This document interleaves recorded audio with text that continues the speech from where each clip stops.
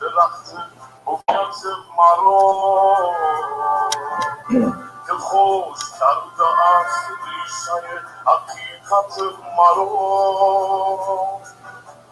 منی که صاحب نشانی و نشانه بودم، منی که وارث زمینم و زمانه بودم، کنون به نام من که خصم و خون و دود جاری است، بخوان مرا به اسم کوچکم که انتقاری است. ای سرزمین راستان من، ای باور سخت و آسان من، ای سرزمین حراسان من، ای باور سخت و آسان من. نام تو را کس به خاطر نداشت، نام تو را کس به خاطر نداشت. یادت بخیر ای خراسان من، یادت بخیر ای خراسان من.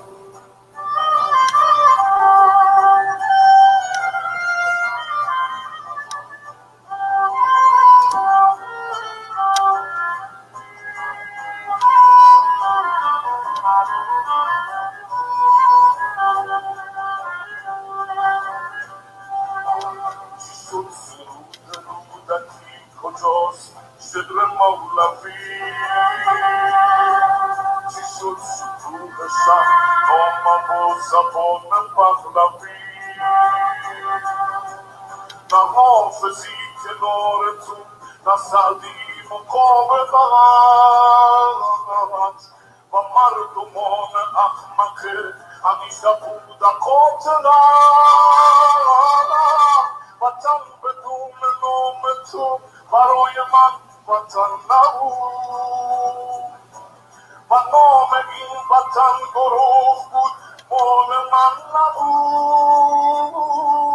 ای سرزمین راستان من، ای باور سخت و آسان من، ای سرزمین راستان من، ای باور سخت و آسان من.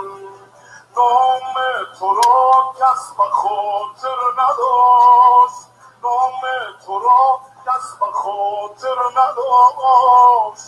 یادت بخیر ای خراسان من، یادت بخیر ای خراسان من.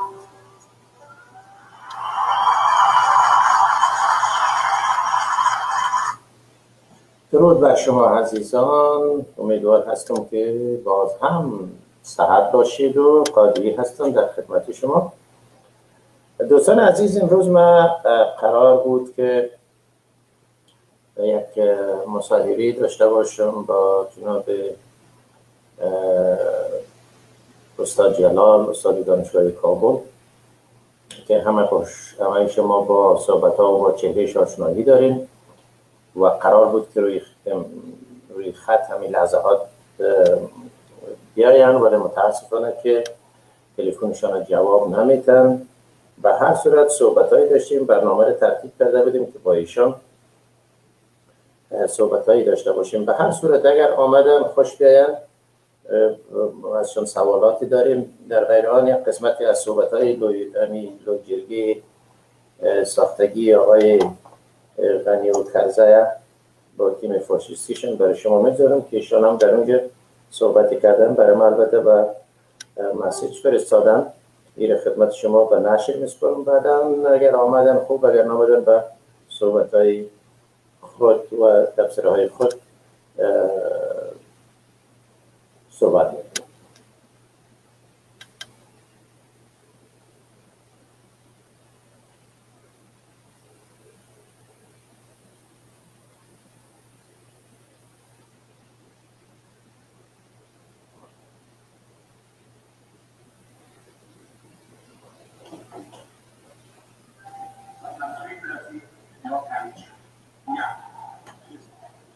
بر اساس یک اصل حقوقی و شرعی قبول ضرر خاص و هدفی به دست آوردن منفعت بزرگ ملی جایز است.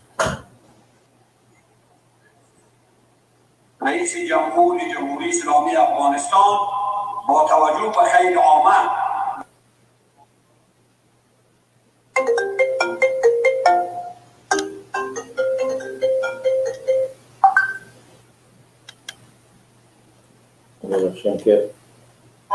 در دستور روز قرار دهد. از میان 400 نفر زندانی طالب، زندانیانی را که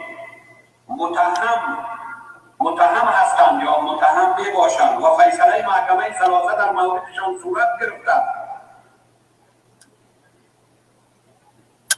دوسیه‌هاشان وصف جرمی قاچاق مواد مخدر، فساد اداری و اخلاقی، قتل ناموسی و خیانت و امنیت ملی دارد، باید تفکیک شود. برادران، فکر من است که طالب فساد اخلاقی نمی کند و خیانت به امنیت ملی نمی کند.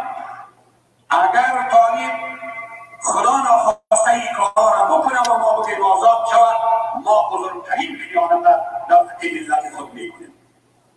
و متاسفانه بعضی دوستان سید نقیص گپ میزنند. از یک طرف میگم ما صلاحیت بخششیت نداریم، از یک طرف میگم که ما نقض قانون حق نداریم. ما نمیدانیم قانون، حاکمیت قانون باید محترم شمرده شود.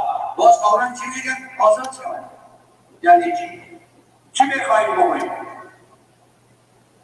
جناب رئیس محترم، ما با جرأت میگم خدا کنه که یک سال بعد ببرن بندی کنن زنده و طالب.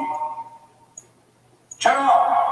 با تمام ارزش‌هایی که باور دارد، ارزش‌های سیاسی اعتقادی، سخت با من استاد است. خلیلزاد ارزش‌های ایالات متحده امریکا را خراب کرد، ارزش‌های اروپا و ناتو را خراب کرد. ما تصمیم داریم که ارزش‌های 20 سال خود زیر پای بگذاریم. صلح میکنم، اون صلحی که ما فکر میکنیم اون نمیکنم. اون نصف قدرت نمیخواه، اون کل قدرت نمیخواه و باور به امارت اسلامی افغانستان است، نه جمهوری اسلامی افغانستان. و امروز ما در جرگه مشورتی و در بیانات خود نشان دادیم که طالب دو قانون اساسی قبول ندارم، شرعی است، قوانین دیگه هم قبول ندارم. نقض قوانین تایید نظریات طالبان است. آگاهانه و ناگاهانه ما در مسیر گرفتیم که او نفع کامل طالبان و ضرر مطلق همین دولت است. زیر پا گذاشتن قانون صلح نیست، زیر پا گذاشتن قانون تداوم جنگ است. عوامل جنگ میدانید رشوت است، فساد است، اختطاف است، عبور است، قاچاق است، جنایات سازمان یافته و در یک کلمه نقض حاکمیت قانون است. قانونی که اگر حاکم میبود گپ به اینجا نمیرسید، کار به اهل کار میسپرده میشد گپ به اینجا نمیرسید. فساد اداری گسترده وجود نمیداشت. جایگاه افغانستان در نظم بین المللی پایان آورده است. اگر نمیبود گپ به اینجا نمیکشید. اختطاف خودروهای گوناگون اگر نمیبود گپ به اینجا کشیده نمیشد. متاسفانه نقض حاکمیت قانون و فساد اداری کاملا به نفع طالبان تمام. ولی در نقطه رسیدیم که همه چیز را زیر پا می‌کنیم. با منظور پایان بخشیدن به جنگ و خونریزی بعد از تشخیص، یعنی 400 نفر باید تشخیص شود، یعنی 400 نفر باید تحقیق شود که اینا واقعا وصف جرمیشان قاچاق مواد مخدر است. اینا طالب نیستند، اینا قاچاقبر هستند. قاچاقبر آزاد کنید. سبحان الله. وصف جرمیشان فساد اداری و اخلاقی. ما باور داریم که مولوی‌ها فساد اداری و اخلاقی نمی‌کنند. حالا ما فساد پیشه‌ها را اجرا کنیم یا فساد قاچاقبران و فساد پیشه‌ها پول دادن و نمی‌خوان به نام طالب آزاد شوند. این می‌دانید اهانت است به سرباز و اشخاصی که گزارش دادند. این اهانت است به سربازی که اینا را دستگیر کرده و جان خود را فدا کرده. این اهانت است به سالم‌بالایی که شب روز تحقیق کردند، صحبت کشیدند و حقیقت را روشن کردند. و این اهانت است به قضاتی که حکم محکمه را صادر کردند. آبروی همه شما را احترامی و اونا را حیاتشان را خطر رو درون ساختید. دو، هر افراد خارجی در میان همین 400 نفر زندانی باشد، بعد از بررسی توصیه‌های مربوطه این افراد باید آزاد نشوند. با دولت مربوطه شان باید صحبت شود. اونا چی میگن؟ شاید در قانونام از این افراد بیزار بود. 3. البته آزادی طالبان در پرتو شریعت اسلامی و قانون نافذه کشور صورت میگیرد. کاغذ تمام خلاص میگیرد. حقیقتش میگه باید خطا میشید. بخاطری که امریکایی خطا میشن، حالا امریکایی به دشت گدایتان میگن. شما ارزشاتان از زیر پای بمانه، باز مسئله میخوانید. و امریکا کلش قرآن نه. و امریکا یک ملت بسیار بزرگ و بیدار است. آن متوجه است که ما چی میگوییم. ما راستی معتقد به دموکراسی هستیم یا نه؟ آن معلوم نیست.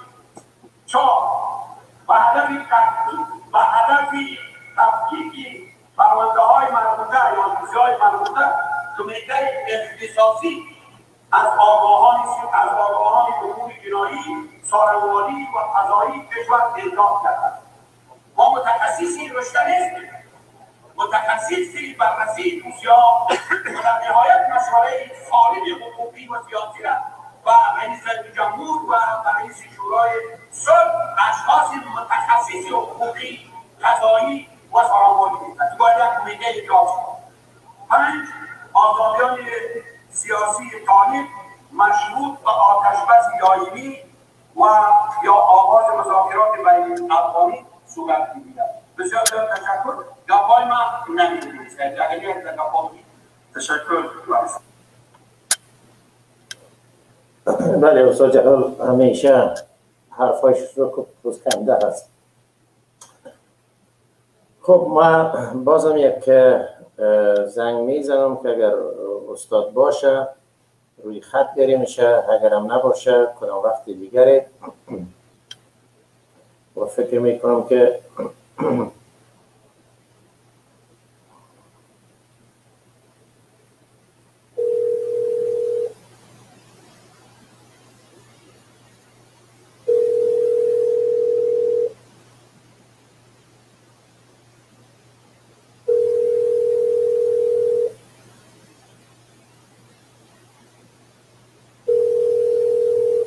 استاد حتما جای گیر هستن، مگذاره میشن به حال خودشان.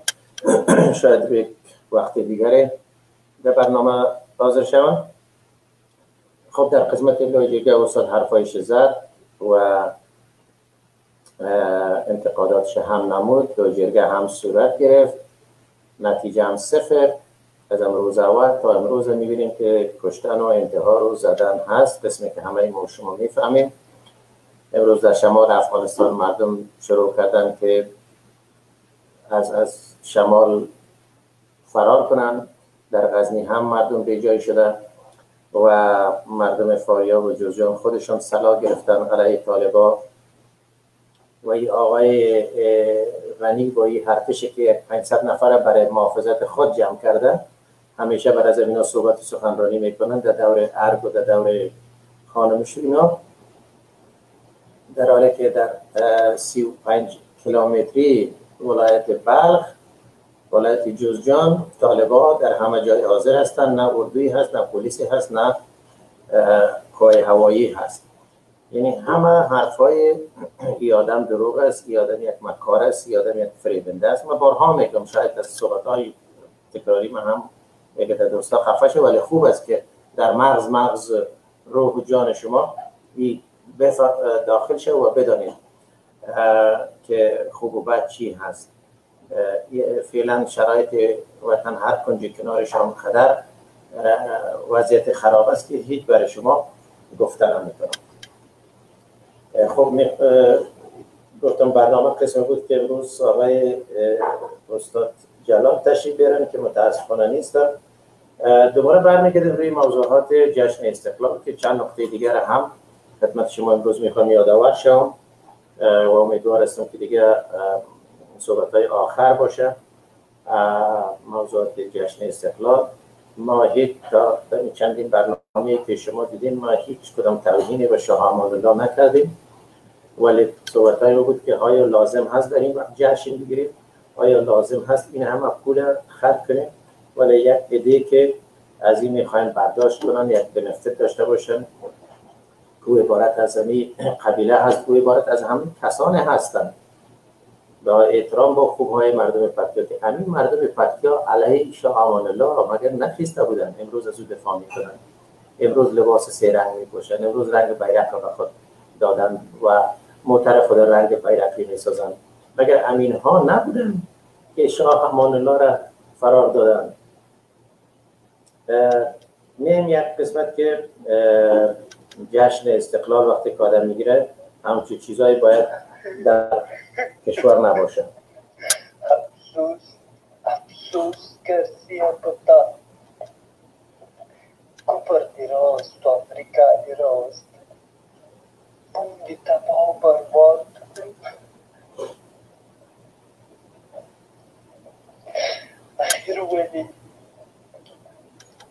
اخیر ولی دانه تپوس کن کرزه سمون ملت تباه امریکا دی را باندې راوستله زمونږ د هرې پښتنې عزت لوټ شو اخیر ولې ګرځي اخیر ولې زمونږ د هرې مدارې پښتنې عزت لوټ شو تار شو یوازې دا پوښتنه چې زموږ څه ګناه وکړه چې زموږ د پښتنو په کفر داسې ولې زموږ ګناه څه وه کرزه یې خطا کرزه یې خاینه خطا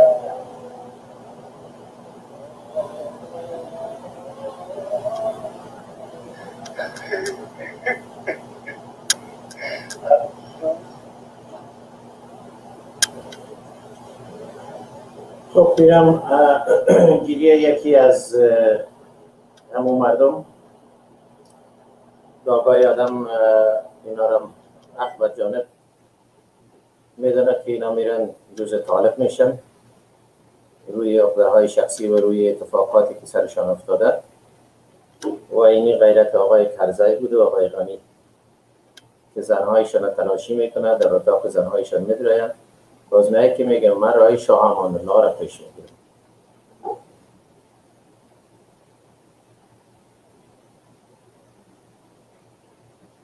شرم و خجالت هم خیلی چیز خوب هست. دوستان عزیزان شما ببینید که اینها میلیون ها دلار دیگر به خاطر جشن استقلال اینا دزدی کردند و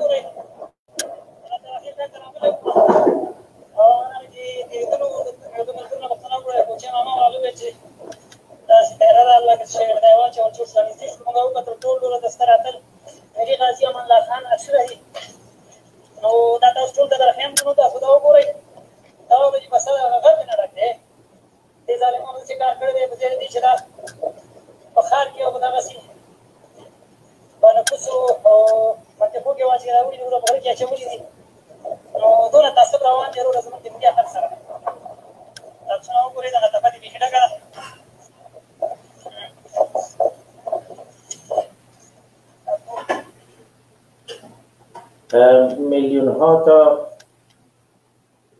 یا چندین میلیون تصاویر و عکس و شعارهای رنگین ها چاپ کردن، پولایش دزدیدن در همه در یک تپه انداختن و صرف هدفشان بود که پول بگیرن و دزدی کنن و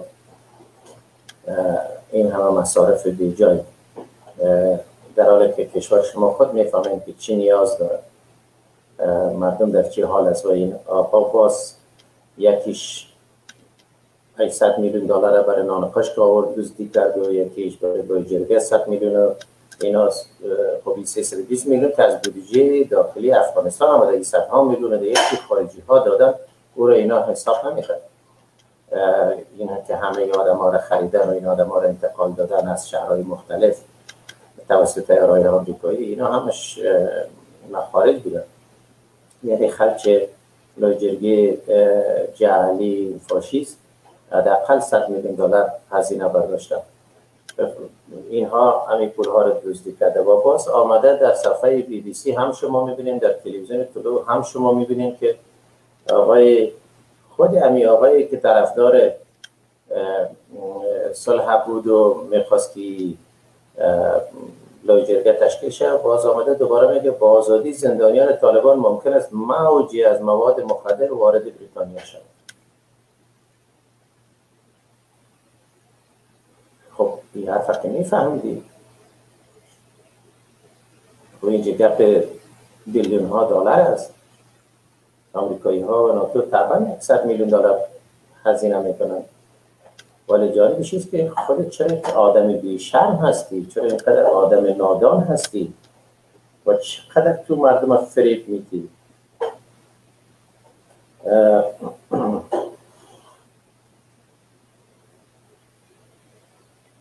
غرب درستن همه کرد از طرف دیگه قضاوت های عجوبانه غرب درستن همه کرد. تاریخ اسلام از پیش ناگاه بود، از وقتی که ما تاریخ اسلام نمیشنم. از تاریخ خود افغانستان آگاهی بسیار سرسری داشت، چون تاریخ نویسی به او شکل وجود نداشت.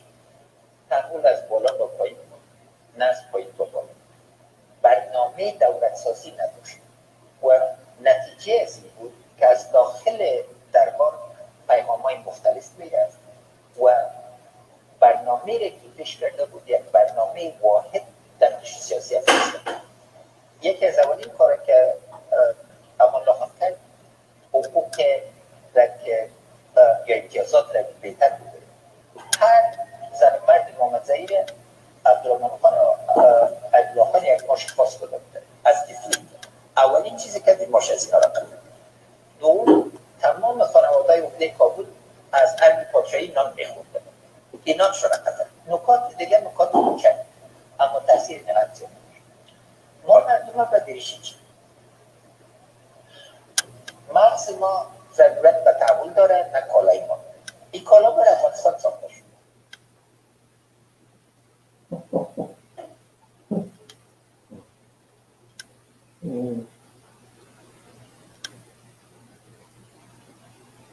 به خدا صحبت هایش آدم میشنوه، آدم زیر عرق میشه. یادم هیچ شرم، حیا، خجالت. این آدم آنقدر لوده هست میخواید همه را لوده جلوه بده. آقای غنی شما لوده هستید، مردم لوده نیستن. مردم میفهمن.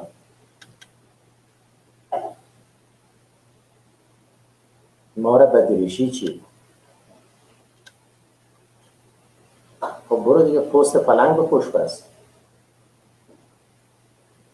انسان های اولیه که لباس نداشتن، تکامل کردن روز به روز، چیز خوب پسندیدن، چیز راحت پسندیدن. همیال خودت صبحانه پیرانتنبان رو میپوشی، 1 ساعت 1000 بند بسته میکنی که خطا نخوره. من ایفان وقتی که دستشویی میری اول تنبان تا میکشی یا پیراهن تا میکشی.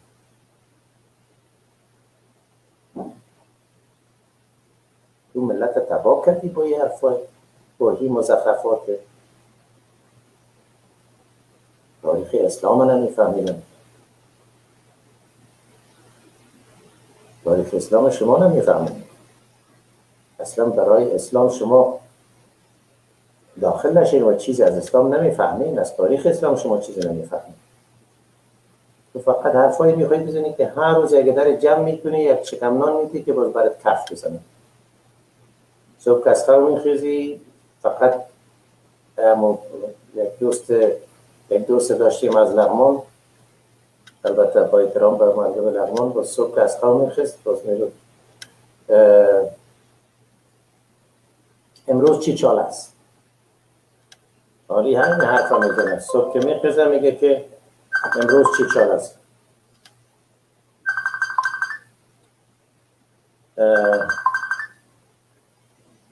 اجازه بکنم که یکی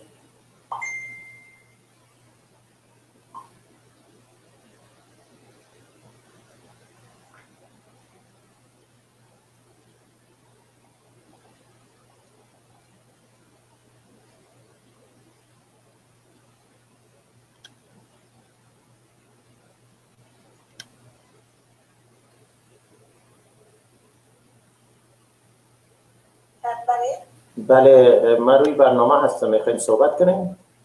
امیر سرمی لباس اوکی.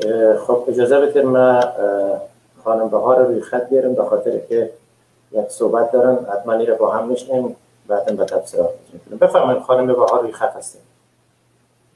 صدا رو میشنوید؟ بله صدای شما رو کاملا داریم. بسیار خوب. اول درود بر شما و شنوندگان برنامه شما که من تصادفاً امیال لپتاپ رو روشن کردم دیدم که شما برنامه دارید و سر لباس بود که بسیار خنده‌آور است. من نمی‌فهم که اشرف غنی از خود چی ساخته یا خردجال. این آدم زمانی که در بیروت درس می‌خواند و در اون وقت عضویت سیاسی را قبول کرده بود و با خانم رولا ازدواج کردند، آیا او زمان هم در بیروت و در خارج و در یونیورسیتی که در امریکا درس می‌خواند با همین لباس آمده بود درس می‌خواند، یا در این اواخر که رفته در افغانستان در چند سال اخیر این لباس می‌پوشه؟ برای هدف از این آدم چیست؟ نه اصلا خودم نمی‌فهمم که همین لنگوت‌ها یا تلمبیای کلان پاراشوتی زرد اول این رنگ از کجا آمده؟ دوم این امی لنگوت‌های کلان پاراشوتی کدام افتخار بر قبیله و بر اشرف غنی برمی‌تاباند؟ چرا مردم در این قرن 21 میره به طرف جان، به طرف گلوبالایزیشن، جهانی شدن و فرنگا حتی از تکنولوژی غرب استفاده میکنن، از کامپیوترش امیال از میلیون دلار امریکا را برای حفظ بقای خود هزینه میکنن و با تکنولوژی از اینا ارتباط داره، با سازمان‌های استخباراتی از اینا ارتباط داره. این لباس تنها از این کشورها نیست. اگر این میره به تبار خود و به اسلاف خود و به گذشته‌های خود که ما عبدالرحمن خان داشتیم و حبیب الله خان داشتیم و امان الله خان داشتیم، حتی با شمول امین نادر غدار و زاهد شاه و داود شاه و تمام از اینا آمدن، خلشان با یک لباس بسیار خوبه که جهان هم وقت امون لباس تقاضا داشت. حتی عبدالرحمن خان ببینید در اعتقادمه بسیار کلان نوشته کردن که از این نوابغ که عبدالرحمن خان یک شای مدرن بود، درست است که سمبول از استعمار بود، ولی کوشش میکرد یا شاه امان الله یک مدرنیزم بیاره در قبیله، یعنی رشد کنه، تکامل کنه، از این حالت وحشت و بربریت برای بیرون. آیا وقتی که این قدر طرفداری از لباس این وحشتناک که میکنه میپوشه، آیا پسر خدا همین گونه تربیت کرده و پسر و دخترش در امریکا همین لباس را میپوشن؟ ما با بسیاری امریکایی‌هایی که دیدیم پرسان کردن که رئیس جمهورتان همراه پیژامه یعنی همراه لباس خواب چرا نه؟ این آدم باید یک احترام برای مسائل جهانی قائل باشد و فرهنگ جهانی احترام داشته باشد. وقتی که یک رئیس جمهور میآید با کدام لباس میآید؟ وقتی که با رئیس جمهور دیگر روی یک میز میشینه چه قسم صحبت کنه، چه قسم غذا بخوره؟ این آدم نبوده که مستقیم از قبیله آمده اونجا نشسته، یکم را ایده امریکا گذرانده و از اینجا این آدم اکسپورت شده و رفته در داخل افغانستان. اینا کلش با کجا برمیگرده؟ اینا مهمترین مسئله در جامعه مسئله فرنگیش است. میبینیم که تمام فرنگ ما را اینا پشتونیزه کردن، پاکستانیزه کردن، در حالی که امی به اصطلاح چی بگویم روشن فکرهای پشتون، امی تحصیل کردهای پشتون که در غرب و در اروپا بودن هیچ وقت با این لباس قبیله‌ای در محافل ظاهر نشدن. حتی در وقت زاهد شاه، در وقت داود خان، حتی در وقت کمونیستا، اما مثل جان لباس میپوشیدن، دریشی میپوشیدن، زنها آزاد لباس میپوشیدن که به این معنا نیست که وقتی ما میگیم که آزادانه لباس میپوشن یعنی برهنه‌گرایی، که فوراً باز از دید تبدیل اسلامی میشه و بر محور اسلام سیاسی میچرخن و باز میگن که این زنان آزاد باشه یعنی برهنه‌گرایی. قسم هدف هیچ کس نبوده. ولی اینا چی بربریت در افغانستان پخش و نشر کردن؟ چطوری ایره تانستن گسترش بدن؟ من متاسف بر از این قبیله نشینان نیستم، بر از اینکه خود قبیله عقب مانده ترین وعید اجتماعی است و با اونمو فرهنگ تولد میشن و بزرگ میشن تا که بمرن اینا از نگاه ذهنی رشد نمیکنن. نه اینا فلسفه را قبول دارن، نه دین اسلام را قبول دارن، نه ای دین دیگه را. آن چیزی که قبول دارن اونمو مسئله قبیله و فرهنگ خود قبیله است که این را به دستی چند هزار سال است که محکم گرفتن. خب حالا من متاسف برای تاجیک های هستم که اینا سالا با لباس شهری و مدرن آمدن. حالا اقتدارش پیرن تنبان سفید واسکت های سیاه پاکستانی یخنای بسته. حتی دکتر عبدالله با تمام شیکی که داره که از مدای پاریس و ایتالیا و اینا پیروی میکنه، یک جایی هم میبینه که کرتی پوشیده، کرتی های تیپ پاکستانی که یخن بلند داره. اینا اصلا متوجه مبارزه فرنگی نیستن و خود مسئله یک سنگر از فرنگ. استعمار چندین وقتی که در کشور میاد چندین جبهه داره، جبهه فرنگی داره، جبهه اقتصادی داره، جبهه تبلیغاتی داره، جبهه سیاسی داره و قوی ترین جبهه استعمار جبهه فرنگی می باشه. میتونه که استعمار از نگاه سیاسی بره شکست بخوره، استعمار میتونه از نگاه اقتصادی آدم بتونه که اقتصاد دوباره جبران کنه، ولی از نگاه فرنگی جامعه شناس فرانسوی که در کانگره جهانی در پاریس صحبت میکرد سر از این ویژگی های استعمار فرنگی که چی کار فرنگ چقدر تاثیر میکنه روی ملت ها. ما به یک مبارزه فرنگی نیاز داریم. اگر اشرف غنی میخواد این وحشت تباری خود حتی در لباس مردم انعکاس بده، از جامعه ما چی ساخته؟ از این کابل زیبا یک کابل جوریده یک مشت آدمایی را که آدم میبینه که آیا به کشورهای دیگه هم فکر کرده وقتی که اینا را میبینن چه قسم تولید بگیره؟ حتی امان الله خان وقتی که زیاد هم یک تعداد انتقاد میکنه اما او دونمون 100 سال پیش فرهنگ میفهمید. چرا در بین اروپا و انگلستان و فرانسه و این کشورها و ایتالیا که میرفت مثل یک رئیس جمهور استقبال میشد، واقعا برش احترام میگذاشتن، یا مثلا ظاهر خان یا این شاهای دیگه از اینا. ولی چرا اینا رو کس ارزش نمیده؟ اصلا حاضر نمیشه که کس اشرف غنی رو در اروپا یا امریکا دعوت کنه یا کسی در میز بشینه. ببینید برای که اینا نتونستن کرکتر یک رئیس جمهور انعکاس بدن، ادب و فرهنگ دیپلماتیک داشته باشن، فرهنگ سیاسی داشته باشن. این من نمیفهم که این چی نوع برنامه است که مردم را به طرف این عمق به فرنگی میکشانه. من عزیز زیاد نمیخوایم چیزی بگویم چون برنامه شما بود. امکان داره که یک سوال کنم از شما؟ کدام شناختی در گذشته از این فامیل شما دارید؟ بله؟ شما کدام شناختی از این فامیل دارین در گذشته؟ از کدام فامیل؟ از این آقای غنی.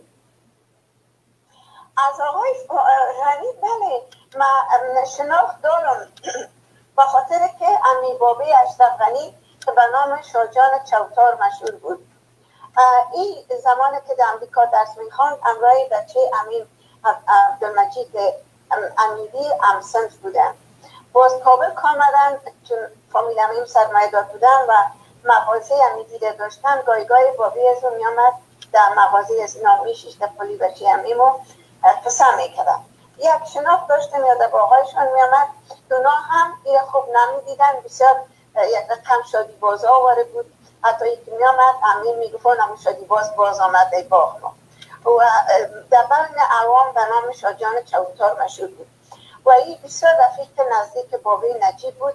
با جز که پدر نجیب از پکتیا بود اما اینا خود از نا از کوچی هستن، ناقل هستن، دمیدوگر هم آمدن.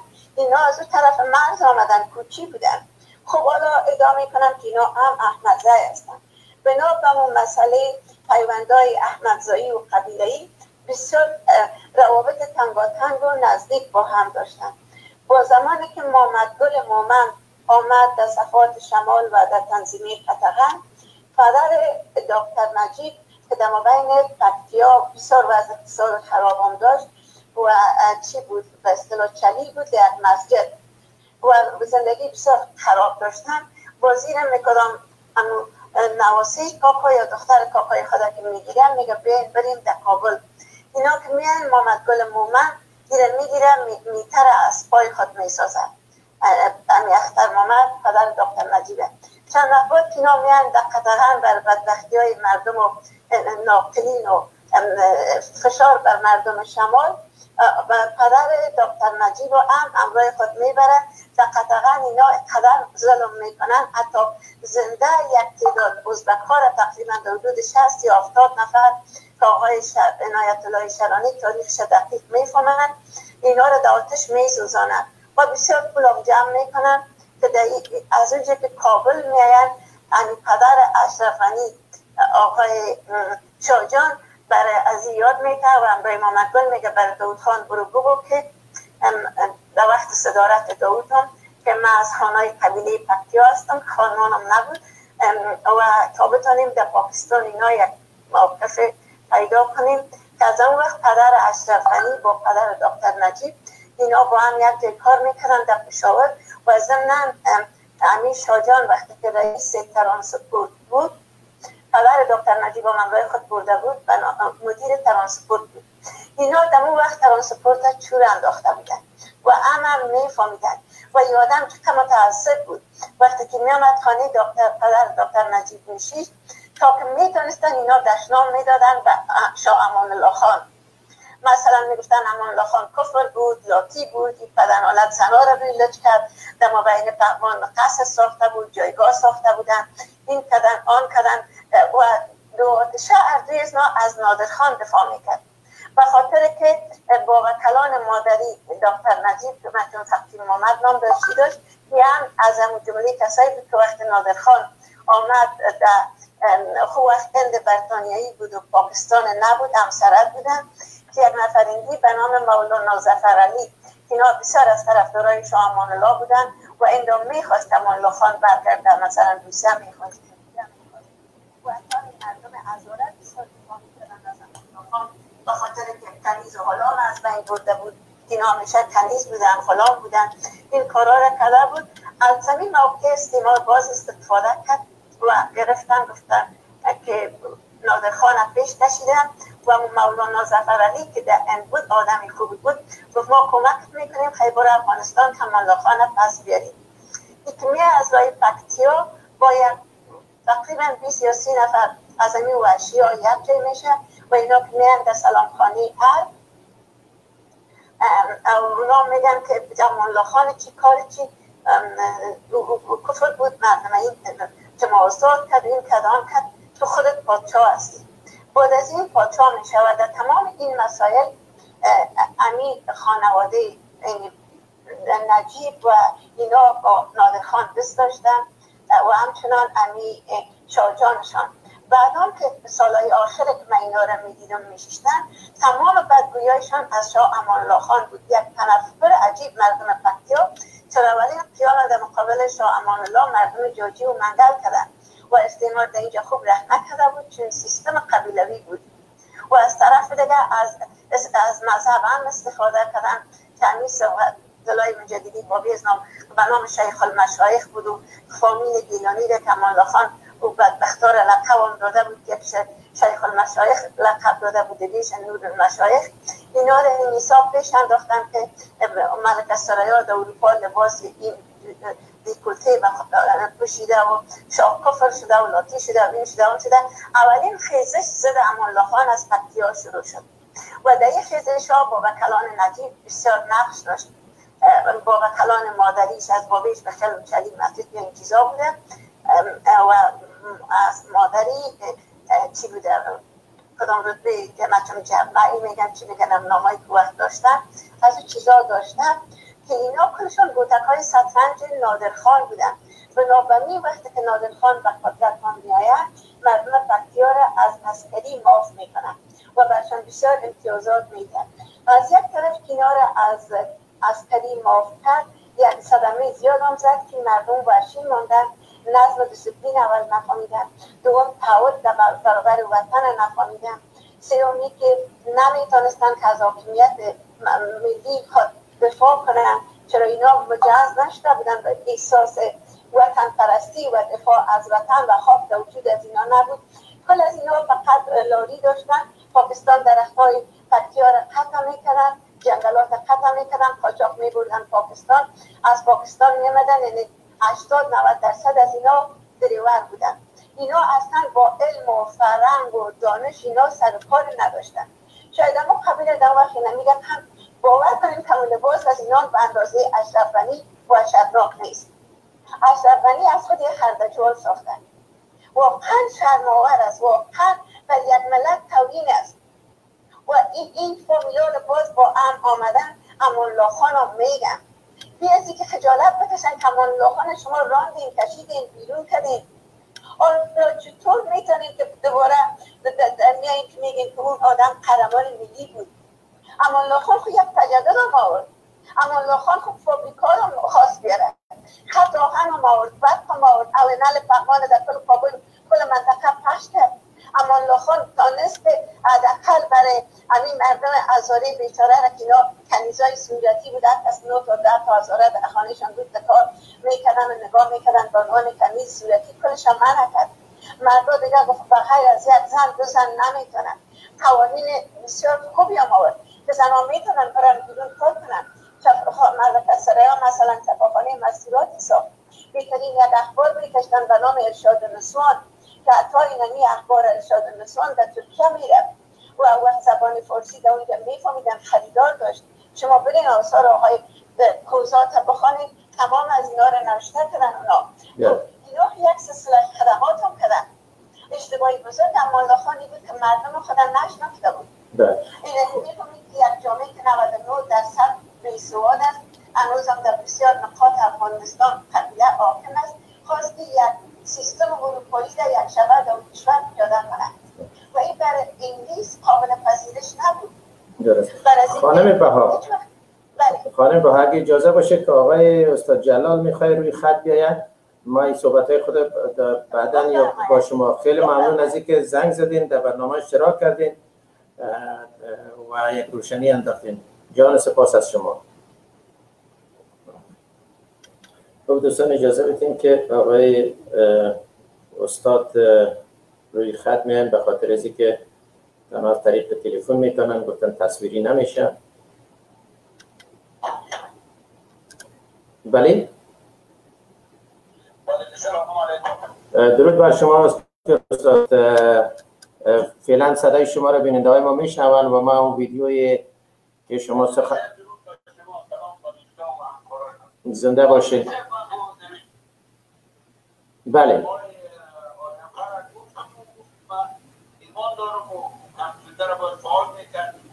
خب فرق نمیکنه، حال خیلی باشه از بله همین یک صحبت میکنیم، چرا بیننده ها را ما منتظر شدیم. یک صحبت کنین و ویدیوی شما را ما به نشر سپردم در اول برنامه و یک اندازه روشنی راجع به اون موضوع لوی جرگه و صحبت های شما و تصمیم گیری هایی که صورت گرفت اگر لطف کنین روشنی بندازین.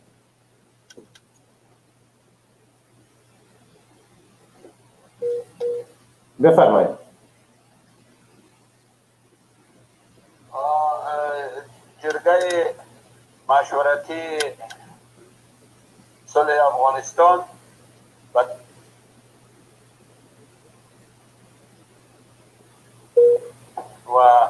جرگه 3 روز دوام کرد و این جرگه به سلسله جرگه قبلی بود، دوامی از او بود و همین ارتباط هیئت اداری و رؤسای کمیته ها به حالت خود ماندند و سر 2 موضوع صلح با طالبان. موضوع اول بحث ما بود که روز اول صورت گرفت، نیمه روز اول و روز دوم سابق مذاکره با طالبا بود چگونه ما میتونیم با طالبا به یک توافق برسیم، راههای کوتاه کدام راه است. در کمیته ها به صورت کل اختلاف نظر وجود داشت، اما در غالب طرفداری از صلح بود که باید صلح صورت بگیره. اما در موردی از اینکه صلح چگونه صورت بگیره و چگونگی صلح باید بخیر هم نیز صورت گرفت. بودن کسایی که فقط میگفتن صلح صورت بگیره و جنگ ختم شود، اما کسایی هم بودن که سوال میکردن آیا واقعا با این صلحی که ما امیدوار هستیم جنگ در افغانستان ختم میشه یا نه، یا با این کلمات زیبا و پردرخشش ما خود بازی میتیم و بازم جنگ ادامه می‌یابد. به هر صورت در مورد آزادی 400 زندانی طالبان هم نظریات متفاوت وجود داشت. بعضیا گفتند که بی قید شرط باید آزاد شود، بعضیا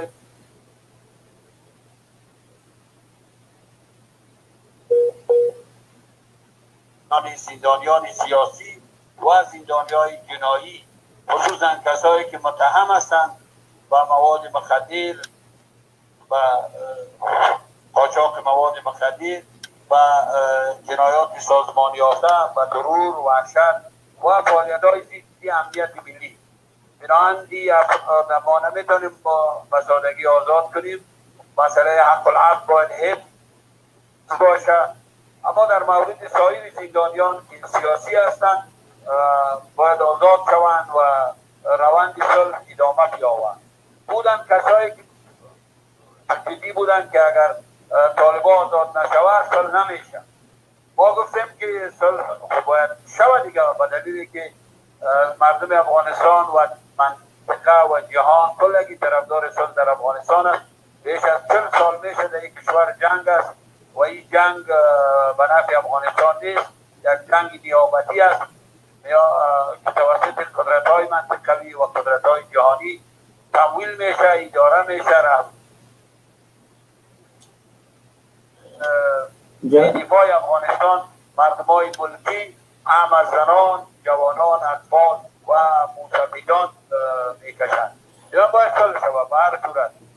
جناب استاد، سوال اینجاست. من باید باشه یک صلح عادلانه باشه. اگر صلح معنایش نقض قانونی اساسی، نقض قوانین نافذه کشور و نادیده گرفتن احکام قضا باشه، او صلح نیست دیگه. بنان اگر افرادی که متهم هستند و قاچاق و 3 محکمه سرشان حکم صادر کرده، دیگه ما خب باز نمیتونیم که حکم محکمه را خصوصا حق العفو نقض کنیم و نادیده بگیریم. ولی بودن کسایی هم که میگفتند به مسئله حق العفو و قانون و به حکم محکمه و به هیچ چیز ارزش ندین، همین طالبان را آزاد کنین و بس. اختلاف وجود داشت، ولی نظر غالب در روی سیستمی بود که طالبان آزاد شوند با شرایطی مندرج در اعلامیه یا همنامه جلسه مشورتی که شما ممکن شنیده باشید و مبایدهای شما رسیده باشید. جناب استاد، یک سوال که در ذهن من هم هست و بسیار بیننده ها این سوال خواهند پرسید. علاقمندی آقای خلیلزاد و آمریکا برای مواد مخدر فروشان چی بود که اینا را زیر نام طالب میخوای رها کنن؟ والله برای من شخصا همین گپم تعجب آور بود. من تعجب کردم که خطرناکترین قاچاقبرا را چطور آقای خلیلزاد میگه آزاد شوند و آقای ترامپ چطور توافق میکنه با همین گپ. و ما گفتیم که ما با طالبانی که سیاسی زندانی هستند ما هیچ نوع مخالفت نداریم، زندانیان سیاسی باید آزاد شوند. اما در مورد قاچاقبران، در مورد کسایی که ضد امنیت ملی کار کردن و تروریستا، آزاد کردن از اینا نقض قانونی اساسی، نقض قانون جزای افغانستان، نادیده گرفتن فعالیت‌های پلیس و تحقیق سارنوال و حکم محکمه است، همه را ما زیر پای گذاشتیم و این واقعا فیصله محکمه صلاحیت نیست. ما اصلا نمیتونیم در این مورد بسیار صحبت بکنیم، باید مشوره میتیم برای رئیس جمهور که از ما تقاضای مشوره را کردن، مانند سایر نخبگان سیاسی کشور ما میتونیم مشوره بدیم. در کمیته که ما بودم شخصا در اونجا ما گفتیم که یک چیز داد شود، یک کمیته کارشناس از اشخاصی که به علوم جنایی و جریان تحقیقات تسارانوالی و قضای افغانستان آگاهی دارن، تخصصی دارن، از اینا جور شود، اینا تمیز کنن بین طالبانی که به جرم سیاسی زندانی هستند و کسایی که متهم به جنایت و قتل و ضرور و مواد مخدر آدم کشی و گپاست. ما صلاحیت ما چی که صلاحیت هیچ کس نیست که اینا را آزاد. علاقمندی آقای خلیزاد که اینا آزاد شوند من نمیفهمم، والا شک تردید اینجا.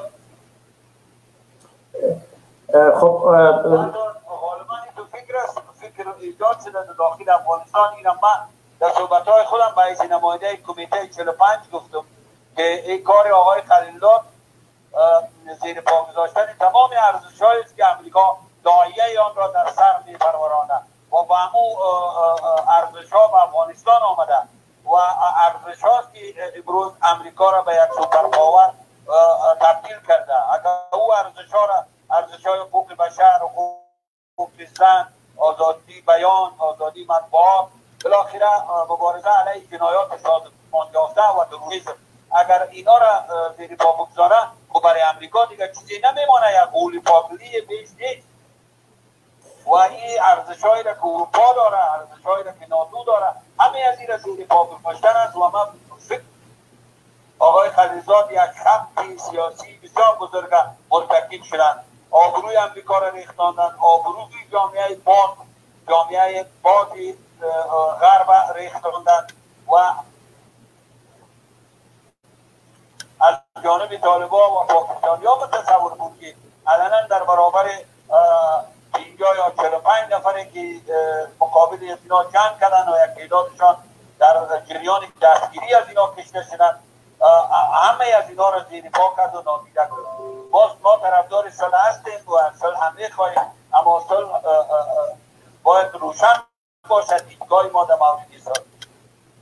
جناب استاد، یک سوال دوست دیگر ما کرده در برای امنیت ملی ما چه اهمیت داره؟ استراتژی ملی ما در مورد صلح چی باور است؟ برای استراتژی ملی ما چه مفیدیت داره؟ صلح تنها از دیدگاه نظامی خود نیست، یا مسائل اقتصادی است، مسائل سیاسی است، مسائل حقوقی است، مسائل امنیتی است. بسیار مهم است مسائل امنیتی، مسائل اقتصادی. این از دیدگاه‌های مختلف باید بررسی شود. ما می‌خواهیم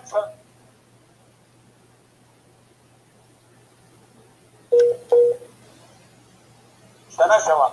زیر پا گذاشتن قوانین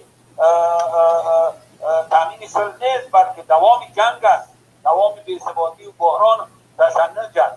بنابراین همین هویت دولت از زیر سوال قرار میده، هویت دموکراتیک دولت که از دموکراسی بسیار زیاد گپ میزنند، هویت همین برادرایی که از اروپا آمدن، از امریکا آمدن که ما در افغانستان یک دولت نوین میسازیم با اندیشه‌های قرن 21 دموکراتیک و ما در برابر بنیادگرایی و تروریسم قرار داریم. عالمی از ابهام در پیش روی مردم قرار داریم. جناب استاد، یک مدافعین حقوق بشر از این سوال ما تعجب میکنم که چرا اینا یک جانبه با سیاست قومی خواستند در 21 سال در 20 سال اینا با دست آورده بودن همه چیزی تابوت دارن. صلح با طالبان خوب است، صلح صورت بگیره، اما صلح طالبان بر روی کدام ضوابط، بر روی کدام اصول استوار باشند؟ اصولی که او منطقه‌های مردم افغانستان به او نهفته باشد، آزادی و عدالت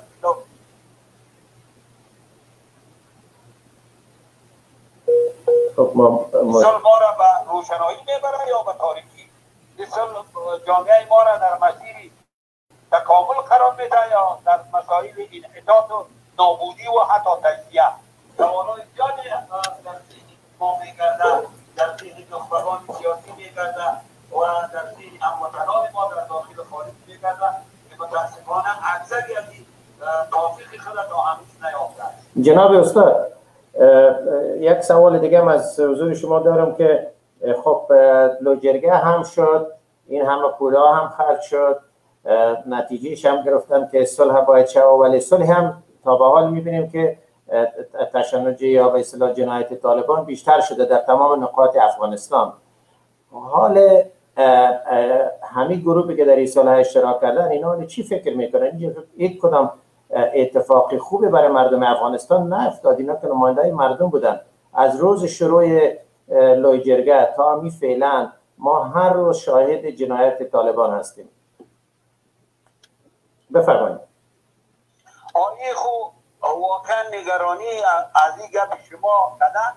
یک موضوع دیگر را خدمت شما عرض کنم و با بینندگان و شنوندگانتان شریک بسازم که هنوز مردم افغانستان نگرانی از این هستند و میپرسند از دولت و میپرسند از قدرت‌هایی که در افغانستان از ناتو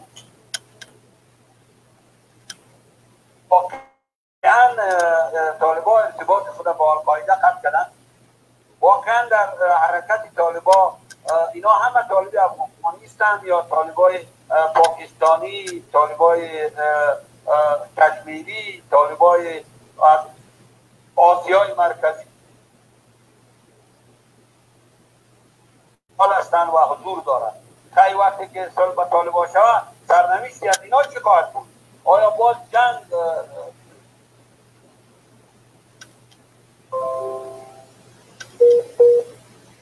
تنظیم خواهند شد و جنگ باز ادامه می آورد به یک شکل دیگه و به یک حالت؟ سوالای زیادی هست. متاسفانه هنوز این سوالا جواب خود نیافته و من نمیدارم که ایالات متحده امریکا و نماینده آقای خلیلزاد فقط داری از این بود که عجله کنین و صلح شود، عجله کنین صلح شود. خب دولت هم زیر فشار قرار دادن، دولت هم در نهایت دیگه نظریات مردم روشن بود که طالبان آزاد کنین، اما با قاچاقبرا و با جنایتکارا و با این چیزا با یک برخورد شرعی و برخورد قانونی. جناب استاد، اما خداوند نمیخواهد در این مورد حق نگاه مداخلت. ما خب ایشان مظلوم هستیم و جرگه مشورتی صلاحیتی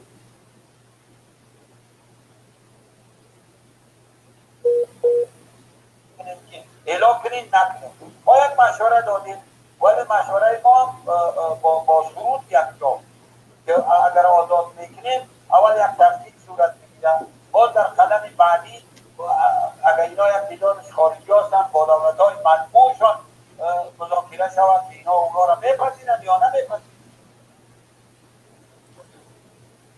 خب جناب استاد، جناب من یک صحبت‌های خودم گفتم که 5000 طالب برابر است و متراوض با 5 پول اردو با انرژی می‌جنگند، با اندیشه می‌جنگند، خصوصا که بدل می‌جنگند و این تقویت طالبان و تدریس دولت است.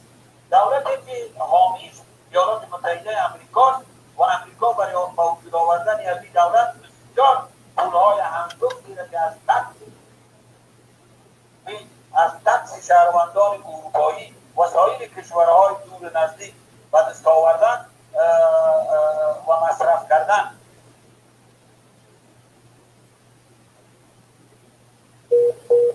این منفعت بزرگ شخصی تصمیمی وحشتناک و هیبتناک گرفت. همه را در حاله از ابهام قرار داد. جناب استاد، بگذاریم که یک سوال دیگه کنم.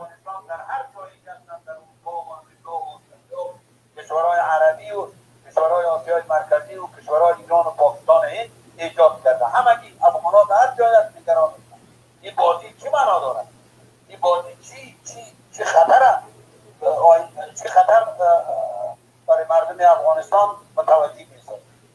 جناب استاد، یک سوال دیگه از شما که خب صحبت کردیم راجع به لوجرگه، ولی یک سوال دیگه که دیروز خیلی مردم برشان سوال خلق شد که در ارتباط با زادگاه شما بدخشان هست.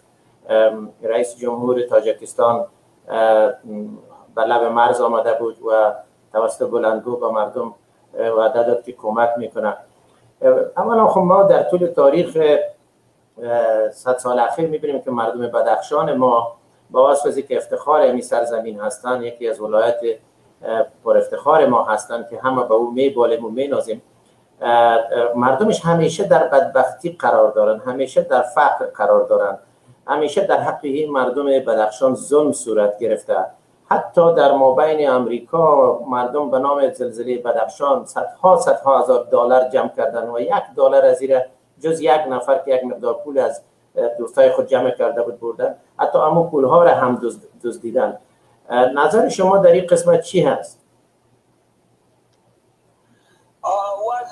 اول خود در کل باید گپ بزنم، وضع کل افغانستان خراب است. وضع اقتصادی، وضع اجتماعی، امنیتی، نظامی، فرهنگی، واقعا یک افغانستان در کل یک وضعیت وحشتناک دارد.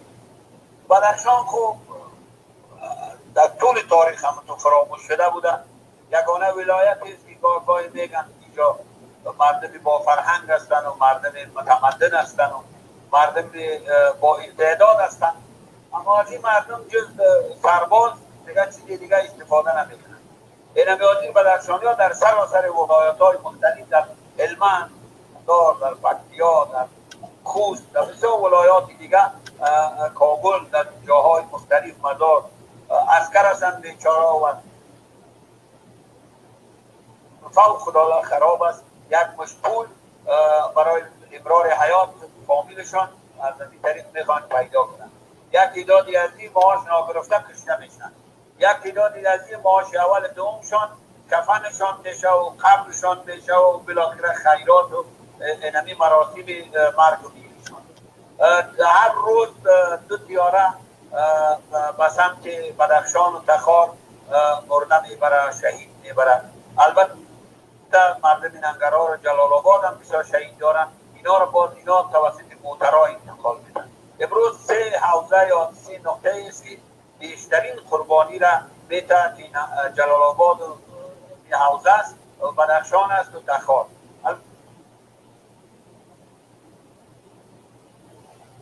دیگر گوشا، اما بدخشان در همین 20 سال اخیر بیشترین قربانی را داد. اما در وقت امتیاز گرفتن، امتیاز بدخشانی را باز دیگر کسا میگیره و بدخشانی هیچ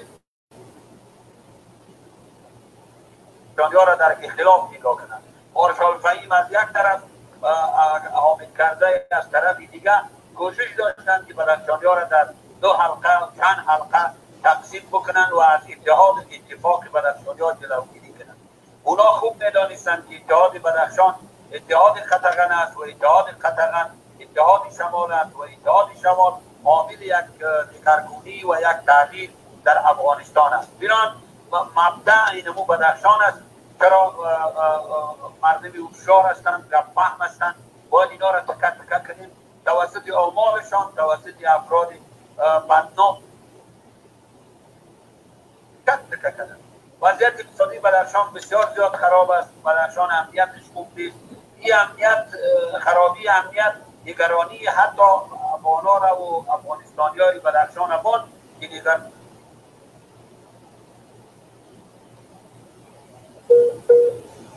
از تاجیکستان هستند، از فرغانه ازبکستان هستند، از چیچن و داغستان هستند و بدخشان رفتن و آهسته آهسته حتی به نزدیک اولسوالی دسای میگن یک جای که به قلعه خود نزدیک است روبرو طرف افغانستان.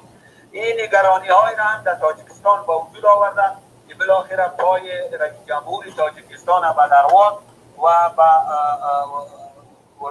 ولایت خودمختار بدخشان هر چی که است، اما حقیقتی است که مسئله امنیتی پای رئیس جمهور تاجیکستان کشان و او سخت از بابت داعشای که من پیشتر نام گرفتم در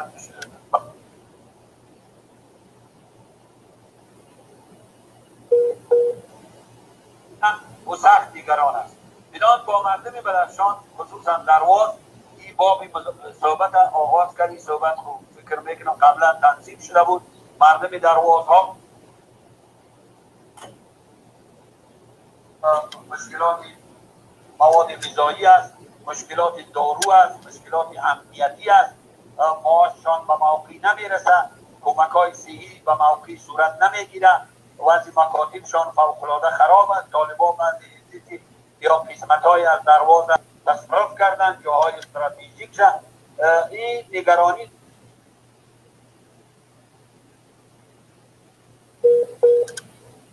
تاجیکستان هم نگرانی به وجود آمده که بالاخره رئیس جمهور تاجیکستان مستقیم با مردم دروازه گپ زد.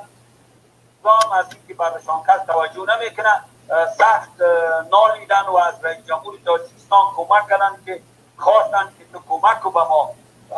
بالاخره همون پلا یک چند پل جور شده، 4 پل در مسیر دریای آمو بین افغانستان و تاجیکستان البته بدخشان. البته تقاضا همی بود که پس همین پلا به اساس مسائل امنیتی فعالیتاشان یک کمی محدود شده بود.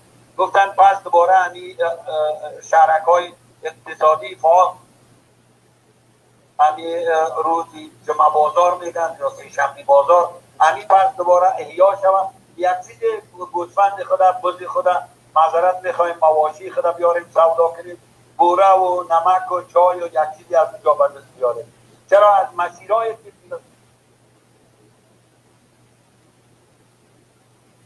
دخان اینجا غالبا طالبا جا به جا شدن، اینا به سادگی نمیتونن مواد ببرن به دروازه.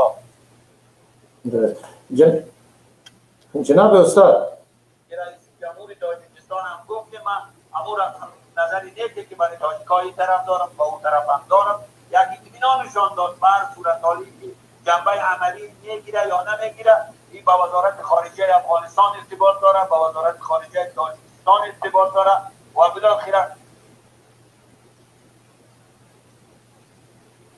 تاجیکستان که باید مذاکرات چند جانبه صورت بگیره و دولت تاجیکستان اطمینان داده شود که اگر اینا پس دوباره مثل ثابت باری همون بازارکای چوچه کنن یا در خاک افغانستان پس دوباره شروع کنن، کلام ضرر متوجه اتباع تاجیکستانی نخواهد بود و یا کسی خدا نخواسته با اون طرف غیر قانونی نخواهد رفت. اونا هم سخت از مسائل امنیت استوار از تاجیکای افغانستان در دروازها برای دفاع از تاجیکستان و بدخشان تاجیکستان ایجاد. استاد گل، صدا من میشنوین؟ بله. یک سوال دیگر ما دارم. بدخشان یکی از ولایت غنی سرزمین ما هست و حداقل در 20 سال اخیر و یا حتی بگویم در 4 دهه اخیر بیلیون ها دلار سنگ لاجورد از اینجا دزدی شده، تاجرها به شکل غیر قانونی آوردن فروختن، صاحب میلیاردها دلار شدن و مردم بدخشان هنوز در بدبختی تمام زندگی دارند.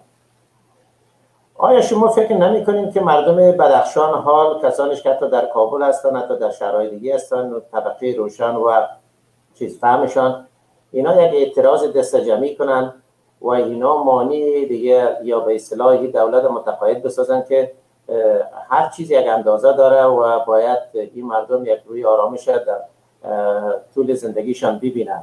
شما فکر نمی کنید که حالا وقت آن رسیده؟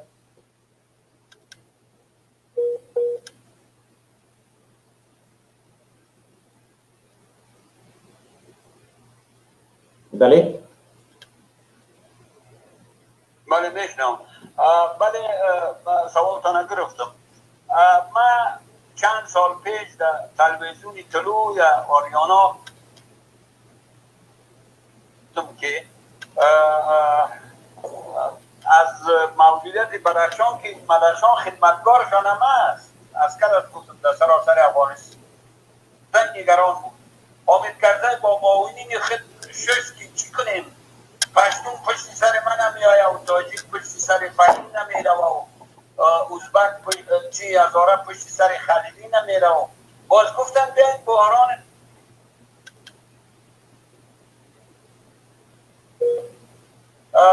یک دو تا تاجیک پیدا میکنیم پشتون داو بزنه و یک دو پشتون پیدا میکنیم تاجیک و فارسی زبان داو بزنه و یک دو هزاره رو پیدا میکنیم سنی را داو بزنه و سنی شیعه این میره مدیریت میکنیم. باز مردم زیر چتر حامد کرزی، زیر چتر مارشال فهیم و زیر چتر خلیلی جمع میشن. بر صورت در اون وقت فکرشان همی بود که بچند متوجهشان کرزی قندار بود و ننگرهار و لوی پکتیا. برای فهیم مهم بدخشان بود، مزار بود، هرات. بنابراین این توطیه را اینا شروع کردن در بدخشان. بدخشان یکی داد دامی کرزی بود، رئیس جمهور، یک تعداد وکیلای ما، یک تعداد رئیسای ما، یک تعداد شخصیت‌های دیگه ما، اینا در دامی مارشال فهیم بودن. خیلی به صورت طبیعی هم یک تعداد دیگه به حساب جمعیت اسلامی پشت سر مرحوم بودن. اینا سه بدخشانی را مقابل بدخشانی استاد کردن و از افراد بسیار گمنام و کوچک استفاده کردن. حتی اونا را در مواد مخدر هم سمت دادن. سمت مواد مخدری بود که بعضی وکیلای ما در دایره کرزی بعضی‌های دیگر در دایره مارشال فهیم و گروه مارشال فهیم قاچاقبری میکنن که همون سلسله تا هنوز هم جریان داره. از اتحاد بدخشانیان جلوگیری کردن. مرحوم استاد ربانی بسیار تلاش کرد که بیارم متعیین کنن.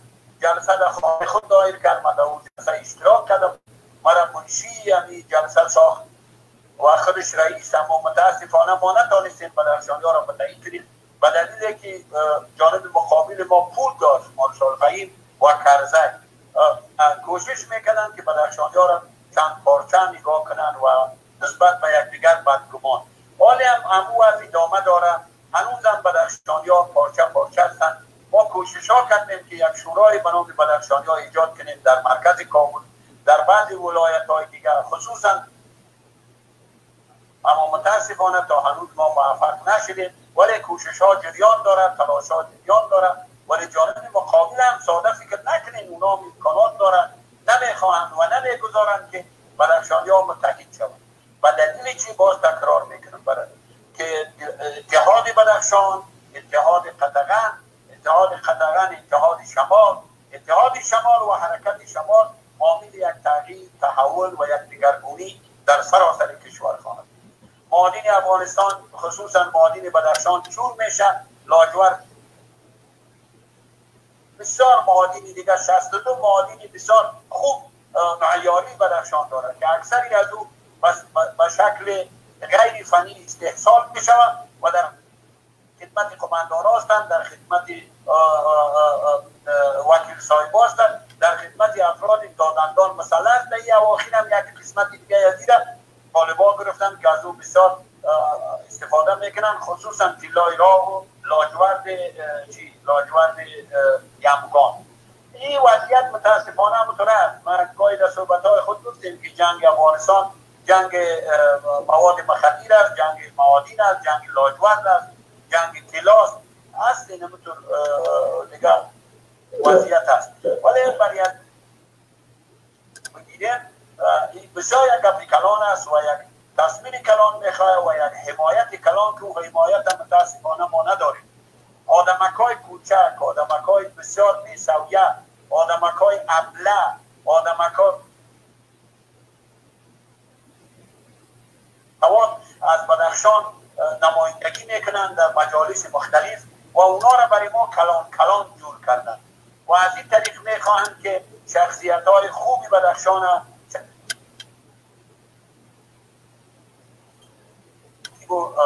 شاعر و هنرمند و دانشمند بدخشان و انزوا بکشانند و بالاخره از مسائل حاد و جدی بدخشان و افغانستان دور نگاه کنند در یک انزوای کامل. یک توطئه بسیار کلان بر ضد کل مردم افغانستان خصوصا بدخشانی‌ها جریان دارد و این اختلافی که در میان بدخشانی‌ها است تصادفی نیست. درست. در این روزها سر صدای از صلاح‌الدین ربانی نیست. ایشان در چه موقعیتی هستند فعلا؟ والا جمعیت خب حال چند پارچه شد و یک پارچهش صلاح‌الدین ربانی میکنن.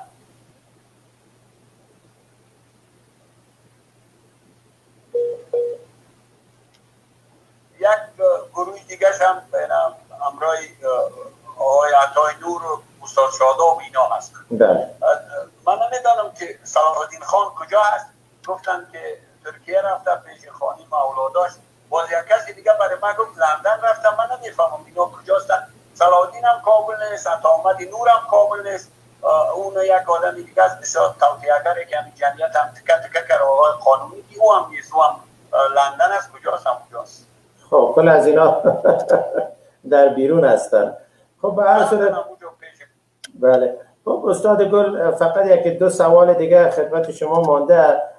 یکی از دوستا سوال کرده بودم قبلا که موقف شما هنوز اون موقف مردمی هست یا کارهای با دولت یا به اصطلاح گاگای پشتیبانی از این دولت غنی میکنن یا هنوز موقف شما موقف مردمی هست؟ قادری صاحب ما خو همین کسایی که گپا را میزنن همون بقایای بدنام شورای نظار جمعیت هستن که اروپا و امریکا همون جا میگردن چتپت چتیات میگن. ما و شناختم از من ندارن. ما بسیار خورد بودیم که با مبارزه شروع کردیم. پدرم از دست دادم، خواهرزاده و فامیل و همه زندگی ما از دادم. در مناسبات خانوادگی ما بسیار توطئه و جنایات را قضاوت کردن همین گروه های که نام و در برابرشان تمکین نکردیم و تواضع هم نخواهم کرد. موضوع من موضوع مردم افغانستان است. موضوع من موضوع شهیداست. موضوع من موضوع آنان است که شرافت خود با اون دنیای دیگر بردن. من چگونه میتونم دوستای خوبی خود فراموش کنم، مردم خود فراموش کنم و این همه درد و رنج و غم و مصیبت خود فراموش کنم. اینا چتیات میگن و متاسفانه در این فیسبوک هم یک تعداد افراد ابله زرخرید و آدم نادان اینا استخدام میکنن جز داد دادن ما کار کنن دارن. من همیشه پیش بینی کردم خیانت های از اینا را دفن خیانت ها مثلا در لوی جرگه داشتن در قانونی لوی جرگه قانونی اساسی در انتخابات اول یه چیز منفیت شخصی چیزی دیگر اینا نداشتن و متاسفانه اینا به مسئول هم خیانت کردن، به روانی هم خیانت کردن، به جهاد هم خیانت کردن، به مقاومت هم خیانت. کل مردم افغانستان خیانت کردن. این همی گناه من این بوده که اینا را من یک مقدار افشا کردم. بنابراین اینا باز اینمی چوچککای خود و ابله‌های خود و زرخریدهای خود معذب ساختن که این را دا گذاریم. با لاتایلات و عراجیف باز مرا استقبال کردن. اما من هیچی نگفتم. گفتم زمان و تاریخ مرا تربیه خواهد کرد. من تعهد جدا از مردم افغانستان با هیچ کس، با هیچ جناح و با دولت و با هیچ کس ندارم. تشکر استاد گل. یک سوال آخر میکنم. میفهم که کابل هم ناوقت شب است. انشالله یک روز دیگه با تصویر شما را دعوت میکنیم که یک جایی که اینترنت قوی باشه. صحبت ها خیلی زیاد است. فقط یک سوال آخر. ما سر جشن استقلال افغانستان که آیا صحیح هست یا جعلی بوده یا درست بوده یا صحبت نمیکنیم. سوال ما منظور ما اون نیست. منظور ما فقط این است که در شرایط فعلی افغانستان که ما این همه بدبختی را داریم، این همه پول از غریب و بیچاره از بیت المال خرج این جشن که یعنی امانتش خیلی بالا هست. آیا شما با این موافق است بودین یا نه؟ موافقه و عدم موافقه ما چیزی دیگری است. اما اگر شما هم در موقعیت آقای اشرف غنی هم باشید به یک نقطه شما تکیه میکنید. امروز من فکر میکنم که تکیه اشرف غنی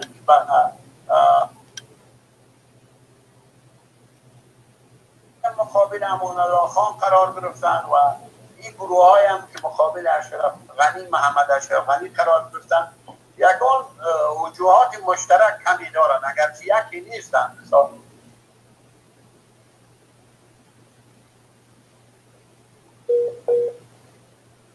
من به سرنوشت امان الله خان رو در اوستم. بنابراین 28% او میدانند که چی گفتند. در افغانستان نیروهای امریکایی هستند، ناتو است، ولی همین گپی که اصلا اشرف غنی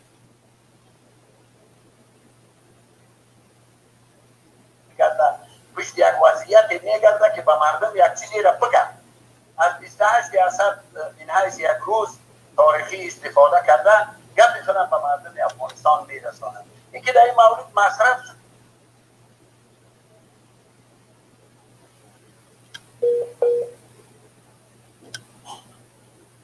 یک باید بپذیره دیگه، قبول بکنه.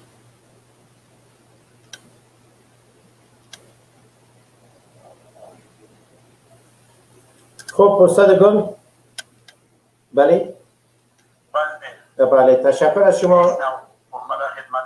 تشکر یک جان. انشالله حتما باز شما رو دعوت میکنیم از اینکه لطف کردین وقتتان در اختیار بیننده های ما گذاشتین. جهان سپاس. من شخصا هم با شما از دوستی که دارم افتخار میکنم. چندین باره که در کابل با هم نشست داشتیم. واقعا صدای شما صدای رسا بوده همیشه و همه شما رو دوست دارم. جهان سپاس از شما. انشالله باز هم در تماس خواهیم بود. شما خواهیم بود قادری صاحب. صدای شما هم صدای مردم افغانستان است. سپاسگزار هستم. مدد. تشکر. شب روز شما خوش. شب خوش.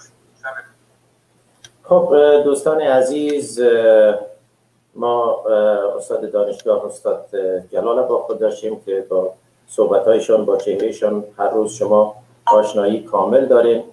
در تلویزیون طلوع و دیگر تلویزیون‌های داخل کشور ایشان همیشه صحبتشان به طرفداری از مردم و واقعیت‌ها را برای مردم می‌رسانند. خب من ازشان سپاسگزاری می‌کنم. همچنان خانم ثریای بهاء مثل که دوباره می‌خوایم بیایم یک صحبتی داشته باشم. حتما روز برنامه از ساعتش هم خیلی زیاد شد. اجازه بدین که یک بار دیگر خانم بهاء را داریم تا صحبت‌هایشان تکمیل کنن.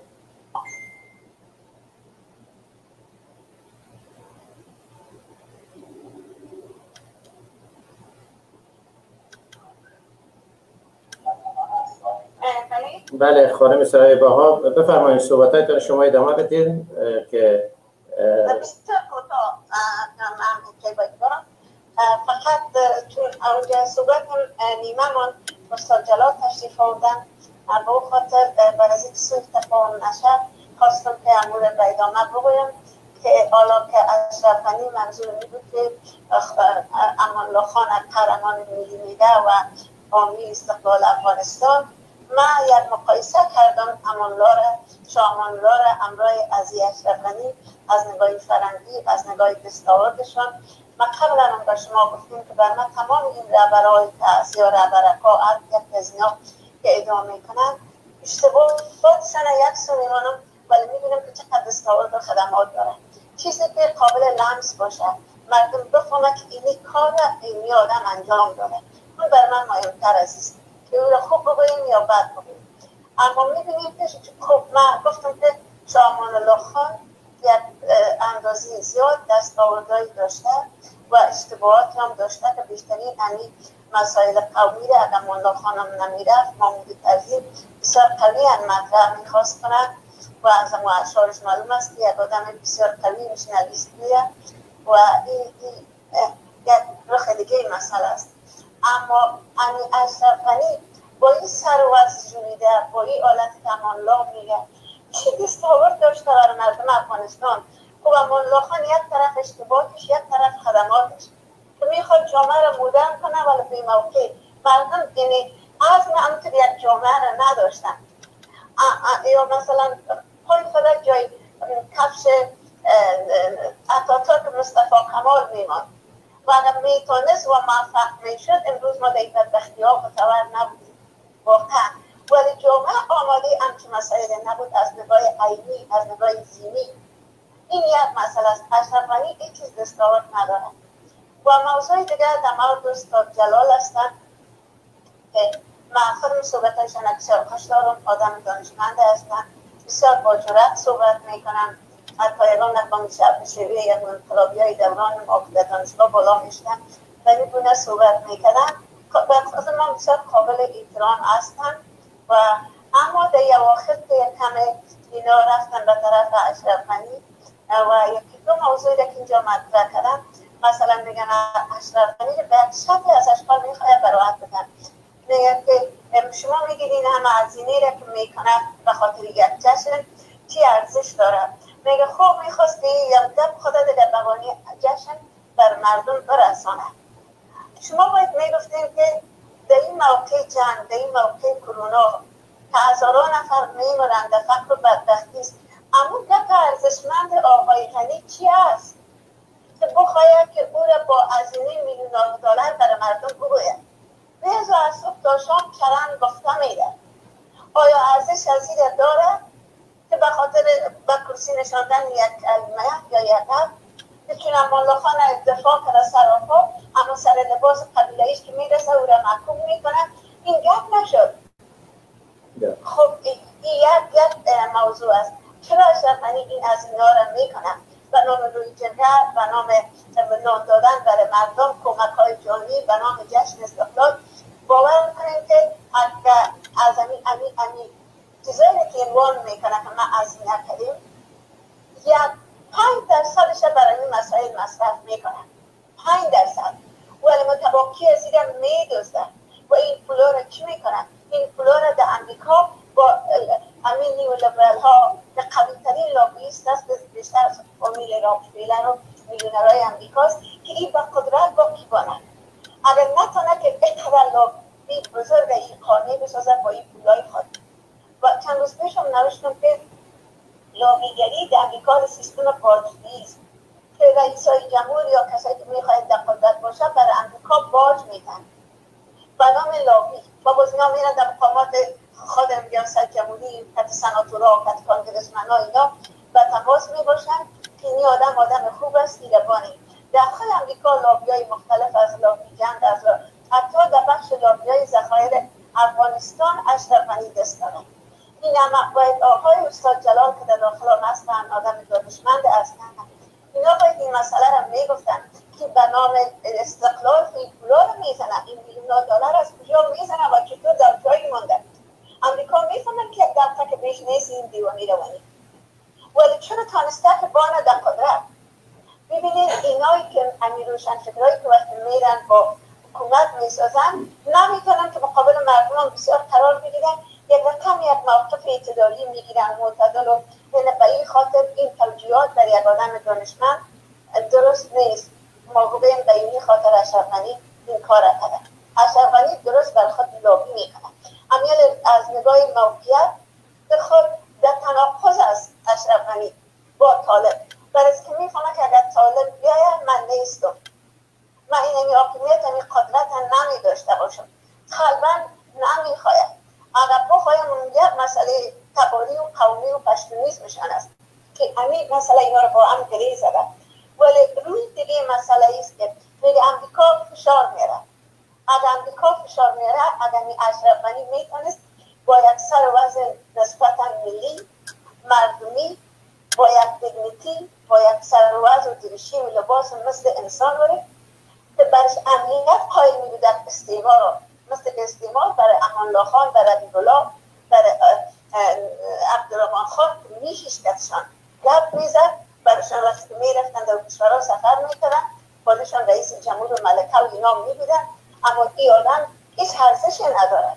باید میشیش کت امریکایا میگفت که تو مرا آوردی، من یک جنت بودم، به کشور آمدم، به کشور زندگی نمیکردم. حالا خودم مجموع خانه قرباقی ساختیم، رنگوته و پیران با این کارا را شروع کردیم. اما با تمام اینا این قدر منافع شما را اعمال میکنم، این که منافع ملت است. ما باید یک کار را برای مردم هم انجام بدم، ما باید یک کار را برای مردم کنم، نباید بودجه مردم تاراج شد. ولی اشرف غنی 1% این کارها را نکرد.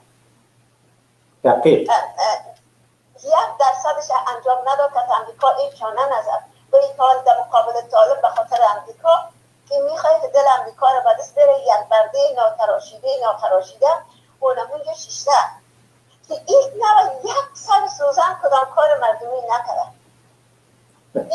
این باید استاد جلال کمرایشان است این مسئله را اینا میگفتن. خب چون به خاطر از اینکه وقتم کم بود انشالله دفعه دیگه استاد جلال باز هم دعوت میکنیم، این سوالات ازشان میکنیم حتما. ولی من صحبت من این هست که از این آقای دلقرغنی یک توقعی نباید، به خاطر که این آدم قدر خود پایین ساخته و پایین بوده است. البته که برای هر کس خود خم میکنه، برای درگ دیلری خود خم میکنه، برای یک وکیل پارلمانی خود خم میکنه، برای یک دختری که تازه داخل ارگ شده این خود خم میکنه دیگه. این که پیش از این امریکایی ها و غربی ها میاد فکر کنیم که میگه یک دوران، اگر شما باید داشته باشین یکی از خانمای افغان سلمان آقای بوش بود در قصر سفید. بله زایره جان خواهر احمد ظاهر ایر استایل بگیمش به اصطلاح یا سلمان بگیمشه که موی آقای بوش قطع میکرد و آقای کرزی مثل که گفته بود که نه موی تو را یک افغان درست میکنه، یک افغانستانی درست میکنه. آقای بوش برگشته بود و برای آقای کرزی گفته تو این بنده بود ما بسته کردن نمیتونیم.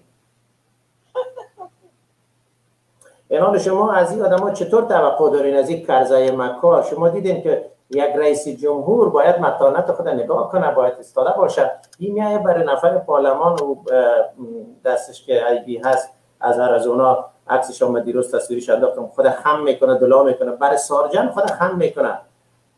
سارجن پایین ترین درجه هست که یک اسکر بی سواد آمریکایی که درس نظامی نخوانده عسکر می باشه و 25 سال خدمت کنه درجه آخرش سارجن است، یعنی ضابط میشه. و این آدم برای ضابط خود دلا میکنن.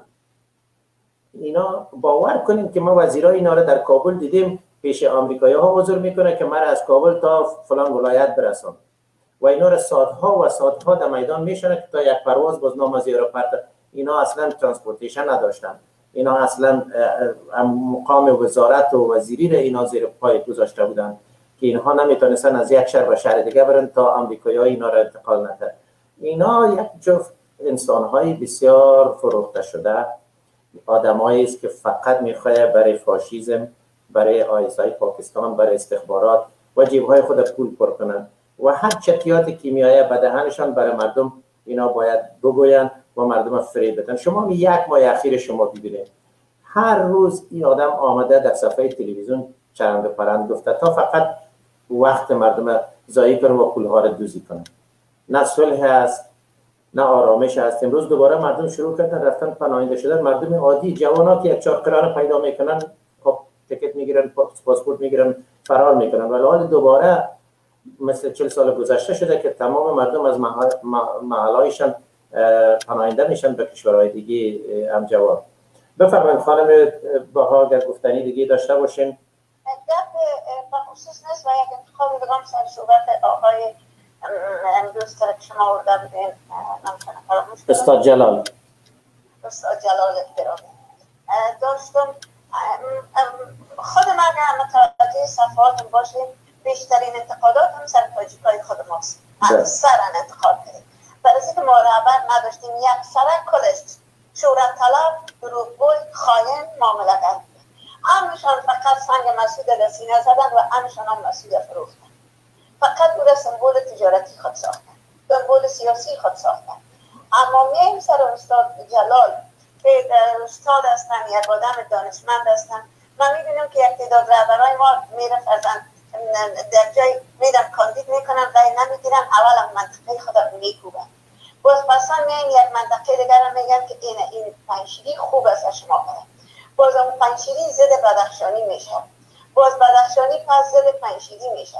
حالا استاد جلال من اینجا آمده وقتی شما میگین که مردم تاجیکستان به این یک وضعیت قرار داد، آمد کمک کرد مردم بدخشان در این وضعیت است.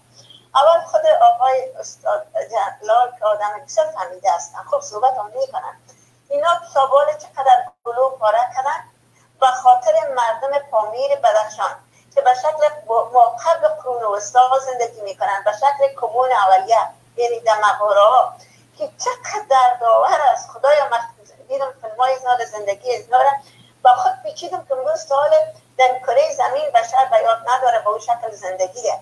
همه جاها درست شده، اگر نشده نسبی برشان امکانات میده، ولی برای این بیچارا هیچ چیز نبوده و نیست.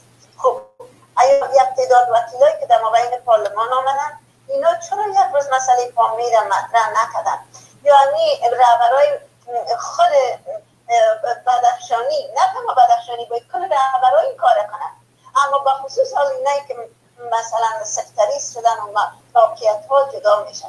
خودم شخصا بسیار بدخشان از دوست دارم و مردم به این مدت کم که با مسعود بودیم باز آمدیم دست حاضر بدخشان، مردم بسیار شریف، مردم با استعداد، مردم که اتمونه سیادیشان هم مسجع است و واقعا قابل تروان.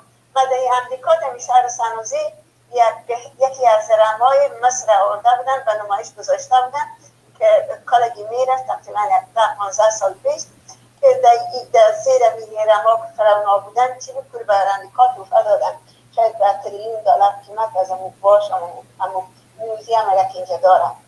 باز در جای میگن در درون این چی پیدا شد، چیزایی که در درون این رما بودن که فرونا داشتن، بزرگ در زیر یک شیشه دویدرین گذاشته بودن، یک دو تا لاجورد بدخشان، هر چیزی که کجا مانده بودن، طلا، بشقاب طلا یا ظرفایشان، پالیش یک یادداشت مانده بودن که هستی کجا نوشته بود که از طریق قبرشان از بدخشان می آمدن در فرعونای مصر.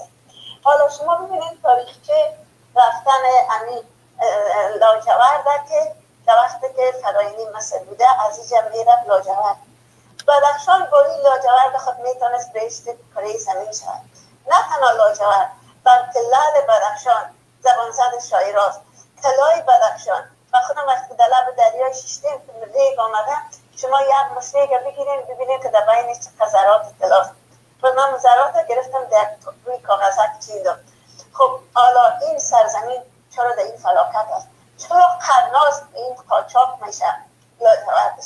آیا مردم بدخشان چرا این کار نکردن؟ و در صحبت استاد جلال من متاسف در این میشم ما باید یک نگرش انسانی پیدا کنیم و قضایا بسیار انسانی ببینیم، شمال تقسیم نکنیم.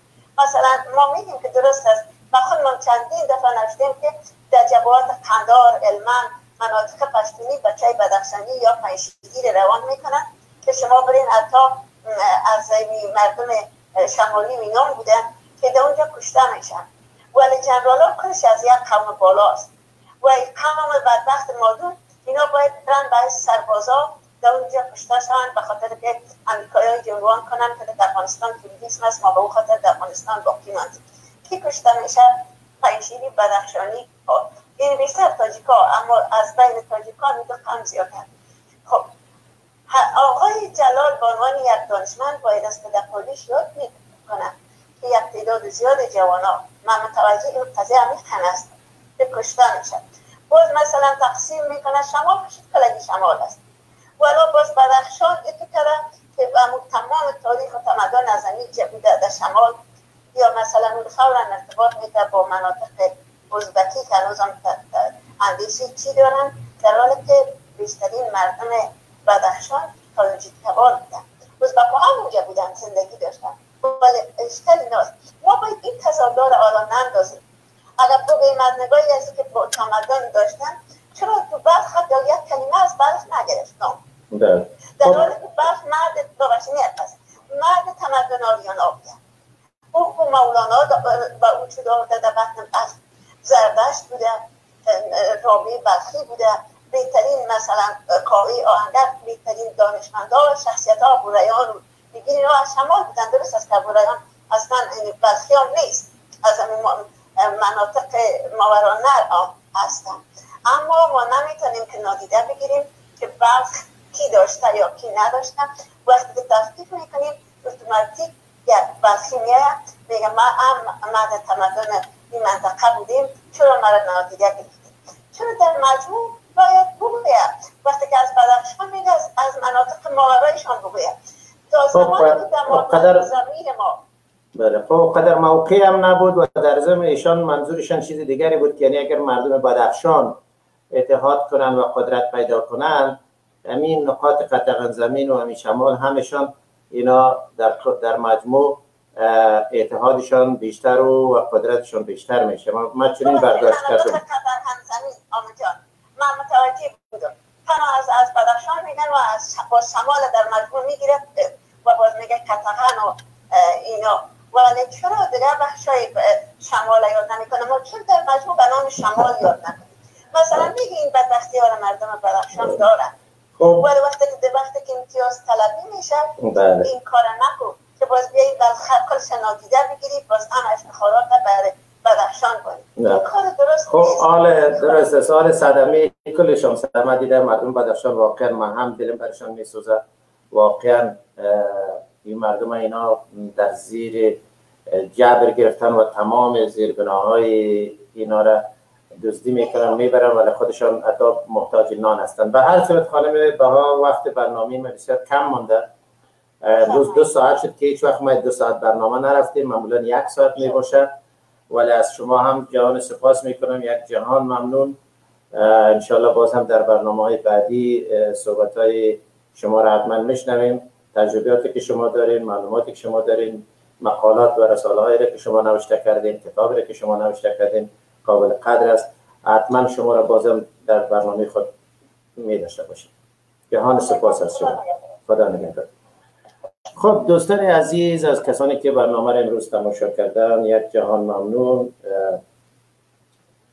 دوستان عزیز خیلی زیاده هستند. یکی از خبرهایی که برای ما در مسیج نوشته کرده بودن، دوست ما نوشته کرده که دفتر سیاسی طالبان در قطر آتش گرفته. خدا رو شکر، امیدوار هستم که همچین اتفاقی افتاده باشه. عزیزان گل، دوست عزیز ما خیرالدین رحمانی میخواستن صحبتایی داشته باشن. من حتما در برنامه بعدی ایشانم میارم با ما در تماس باشن و برشان حتما اگر از طریق مسنجر با ما تماس بگیرن شاید فردا بتونم بیارمشان. برنامه ما برای همگی باز هست، میتونن بیان صحبتایشون کنن در محور برنامه و مسائل که طرح میشه بدون توهین به کسی. عزیزان بازم ما در آخر قبل از اینکه خداحافظی کنم از شما عزیزان، ما از مردم عزیز بدخشان خواهش میکنم که اتحاد کنن، اینها نگذارن که این قبیله و این قاچاقبران و این دزدان و این رهزنا اینها را به این شکل تصرف کنه و اینها را نابود نیست کنه و حتی نان خوردن هم نداشته باشن. شهر اینا، ولایت اینا خیلی ولایت غنی است. من از استاد جلال، از لطیف بدرام، از خانم فوزی کوفی و خواهرشان و دیگر بدخشانی ها، از صلاح الدین ربانی و دیگر هزاران بدخشانی با سواد ما که در کنج کنار کشور هستند و خارج از کشور هستند، اینا دست به دست هم بدن، ولایتشان نجات بده، ولایتشان پاک کنن از این منافقین، از این دزدان، از این طالبان، از این قاچاقبران، با فکر مردمشان کار کنن. درود میفرستم برای همه شما. تا فردا ساعت 10 پگاه شما را به خداوند میسپارم. روز روزگار با شما پرسرور باشد.